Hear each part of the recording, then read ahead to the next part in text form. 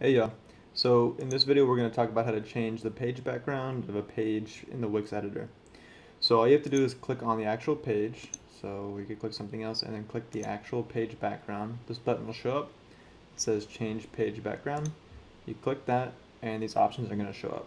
So you can change the background to a color, a solid color, an image, or a video. So like I could just click here, click black, and now it's a solid black background.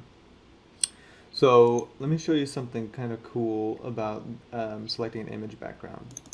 Let's go to our stock images and we can just pick whatever, this tattoo gun. Like change background. And so now this is the background.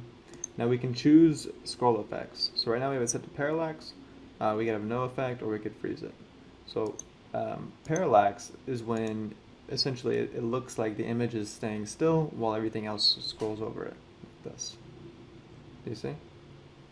So it's a cool little effect. Also in the settings there, you can, if you go to change page background again and then go to settings, you can change the image opacity. So if you want to make this darker, you could select color behind image of black, lower this, and change the look of that image.